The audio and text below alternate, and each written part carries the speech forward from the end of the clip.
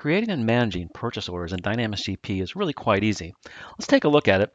We'll enter a purchase order, we'll run an expediting report, we'll receive the PO, and then we'll apply the vendor's invoice to that receipt. So let's get started. So let's start at the purchasing area page, and we'll open up a purchase order, go to the purchase order entry screen here, and we'll enter just a standard purchase order. Look up a vendor,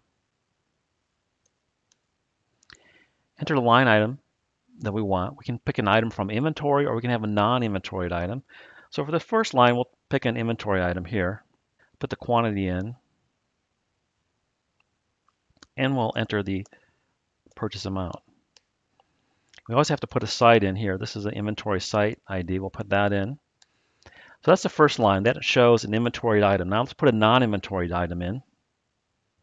We'll enter a quantity and a unit cost. So now I've got two lines in my purchase order. I've got an inventoried item and a non-inventoried item. So if I want to, I can print that out. I can even email it to my vendor if I want to. So we're just going to save this. So the next thing we'll do is we'll look at our outstanding POs and when we expect to get them. We're looking at an expediting report here. And that's available under purchasing area page and also reports. We'll go to analysis here. Open up the expected shipments report. Just move that over, print it out.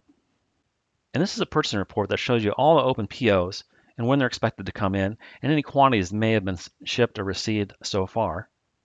So next we'll receive that PO. So let's go back to the purchase order.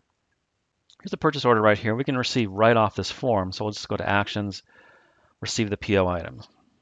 This is a little wizard that comes up that helps you create that receiving document. So here we want to record the actual shipment. So if we receive something short here, we can indicate that here on this wizard. And we'll hit Receive. And this is the receiving transaction. It will add the inventory and add the office supplies to the appropriate account and also create an uninvoiced receipt. So let's just post that right now.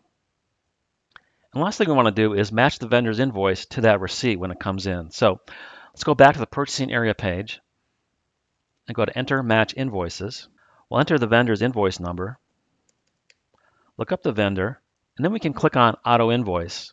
And that'll show us all open receipts. We can mark all here. This will create the invoice that will be updated to accounts payable. And here's the payables invoice right now. So as soon as I post this, this is going to update accounts payable.